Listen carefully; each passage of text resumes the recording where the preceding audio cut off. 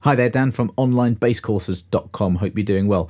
In this video, I'm going to show you how I put together this P-Bass relatively cheaply so that you might have some ideas. Maybe you want to do the same or upgrade an existing bass. Speaking of which, I have a video that I did, I'll put a link to it right here, where I have taken a jazz bass that I've had over the years and I've modified pretty much everything there is to change on it. I think the body is the only thing that is original. So just little modifications that you can make on a cheap bass to bring it up to a sort of better standard. That video is a good one to watch for that. But this one I bought 10 years ago. I bought all the parts 10 years ago and I decided that I wanted to put it together myself. It's a bit of a project. You can tell it was pre-marriage kids, had a bit of money knocking around. And really, I wanted it as a backup to my 1978 P-Bass, which I didn't really want to take out to gigs, and I wanted to keep it in the studio really and just play it there a lot. So that was the kind of premise behind it.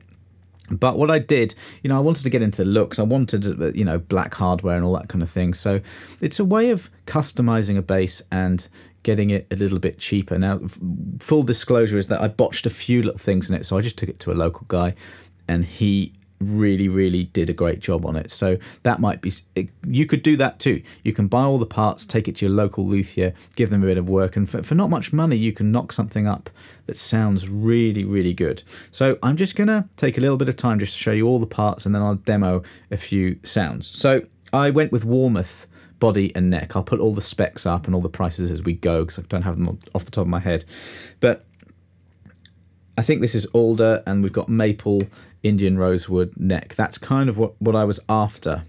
A pretty traditional setup. I didn't want anything too crazy. Hardware is something that you shouldn't really skimp on. I went for Hipshot ultralight tuners and the vintage style bridge. I got a little bit of money off that, so that brought the price down. But one of your jobs is to be in tune, and I've had tuners before, maybe you have, that they're not very accurate, they're maybe a bit loose, a bit shaky, so these are great, and they're ultralight, so you don't get any neck dive or anything like that.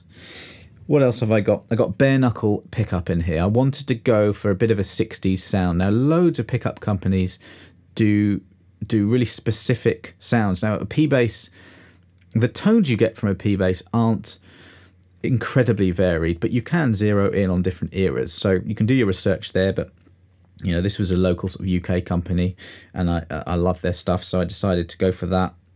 I used Dunlop strap locks because all my basses have got those on, so it was no different for these.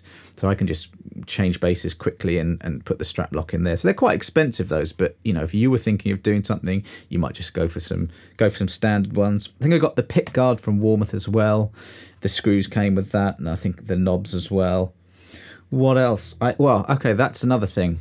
I almost forgot to say the strings. I think about $50, but Tomastic Infeld flat wounds these are. I think those are the ones that Pino uses on his bass, and I guess I was going for that James Jameson Pino tone. And strings is a really important thing. It's not really an upgrade, but if you're going for really a rock or a punk sound, you might want stainless steel, bright stainless steel strings. But if you're going for that vintage kind of sound, but I mean, I say vintage, it's used in lots of modern styles now, is this flat wound setup with a P-Bass. It's really very much back in fashion. And I think that's it really. That's most of the important things that you have here. It wasn't that difficult to set it up. I was playing it for years before I took it to the guy who did a better job on it. But all in all, it was about $1,000, maybe a touch over with shipping that I had to pay. I got it from the States. I'm based in London. So I'm just going to demo a few sounds now, and also, right after I shoot this video, I'm going to compare it to my 1968 P-Bass, which has got flats on it. So I'll put a link to that, and you can check that out.